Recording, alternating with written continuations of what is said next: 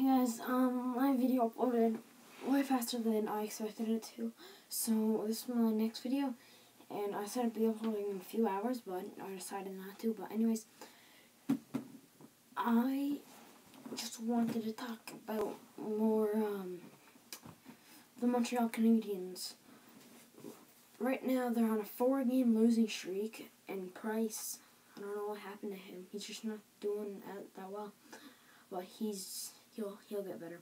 But as you know, I'm a Habs fan, and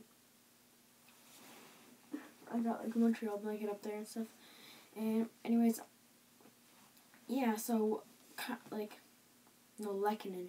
Yeah, Lehkonen he was not doing well in the All-Stars, but I guess since he's with the Montreal Canadiens, he's just doing better, and the coaches are training him better.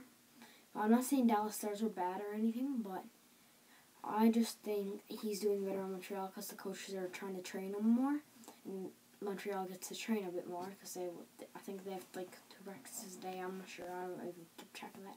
But anyways, yeah. So and also Nesterov, he's not that bad, and he's good during the playoff season, so that'll be really good for Montreal.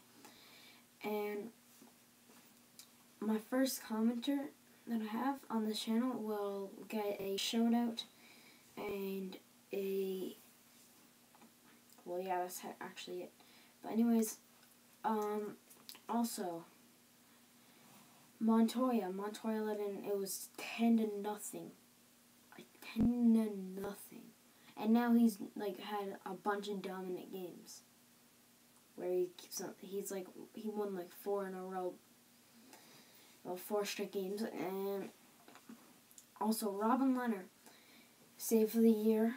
I don't like that because it was against Montreal. I just don't like when people make good saves on Montreal, but unless it's like, I don't even know. But anyways,